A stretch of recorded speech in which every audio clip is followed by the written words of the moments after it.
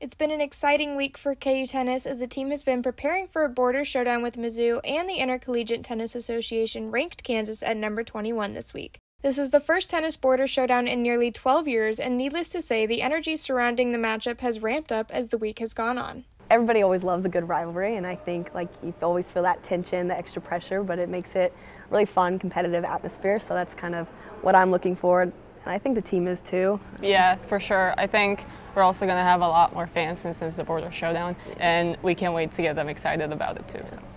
Although the border showdown adds an extra layer of excitement to the match, Coach knows what the team needs to stay focused on. Being disciplined, being tough, being gritty, those are things we talk about every day. We've got two big matches this weekend, but we've got to focus on Missouri first, and then once we finish, win or lose, we'll focus and put our energy into SMU on Sunday. While the border showdown is a big matchup, the teams following 9 opponents will also be against currently ranked teams. This team will be put to the test, but Coach says everyone likes the challenge.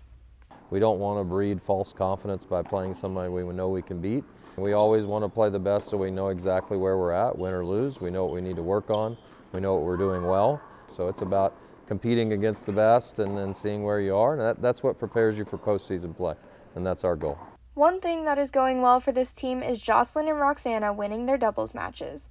The two are currently on a 5-match win streak and say it's all thanks to their connection.